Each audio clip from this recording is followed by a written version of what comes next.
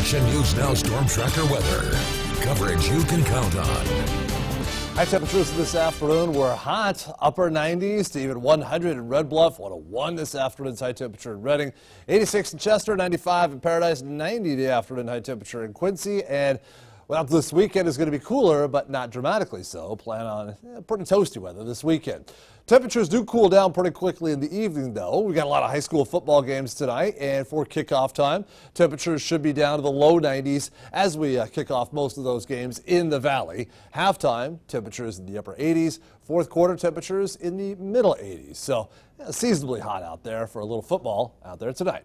As far as our Saturday goes, well, it starts off nice and comfortable in the morning. You can go out to the farmer's market or something like that. Pretty comfortable, 68 degrees. Noontime, 85. By the afternoon, starting to get toasty in the middle and maybe upper 90s. So a little bit cooler tomorrow. You got this whole chunk of time here. If you got to do some outdoor chores or maybe go on a bike ride or something like that, where the temperatures are pretty nice. And then by the afternoon, you just want to cool your heels in the pool or the lake or something like that as it starts to get a little warm again by the afternoon. At least these September nights do cool down rather quickly, and that's nice. But the afternoon still could be warm. That's what we have this weekend. Much cooler weather coming our way. Next week, skies are hazy everywhere. It will be locally smoky again, naturally near the Delta fire. All right, the visible satellite image, you can see a little bit of smoke there from the Delta fire, and then we see the high clouds from a little band of high clouds out in the Pacific kind of obscure it, so you can't see a whole lot from the Delta fire. You can see smoke here from the ranch fire still coming on out. That's still a thing, apparently, and still putting out some smoke into the valley.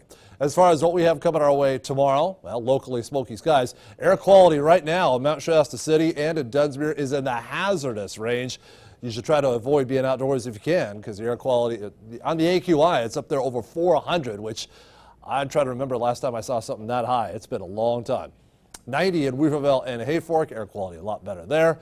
85 in Wairika tomorrow. Air quality in Wairika in the unhealthy range, which is actually better than what we have in Mount Shasta City and Dunsmuir. High temperatures tomorrow in the Sierra and the Cascades, middle and upper 80s. Hazy sunshine, air quality here in the moderate range, not too bad.